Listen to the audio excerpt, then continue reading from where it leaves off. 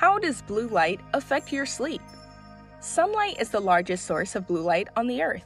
However, electronic screens such as televisions, smartphones, computers, all emit artificial blue lights.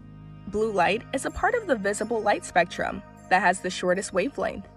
Among all types of visible light, blue light is considered to have a close relationship with the changes of the circadian rhythm. How does blue light affect sleep?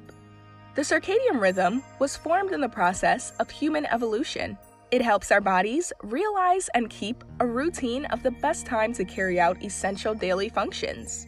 Back in the day when we still needed fire to illuminate, light is already the most important factor in forming circadian rhythms.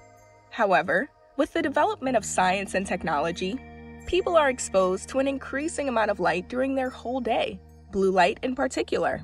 Melatonin is no stranger to people with insomnia. When you have difficulty sleeping and visit the doctors for help, they always prescribe some melatonin-containing drugs. In fact, blue light is the evil that suppresses the release of melatonin in our body, which is a hormone that makes us feel drowsy. Melatonin will remain at its highest level when we're sleeping. Ways to manage blue lights.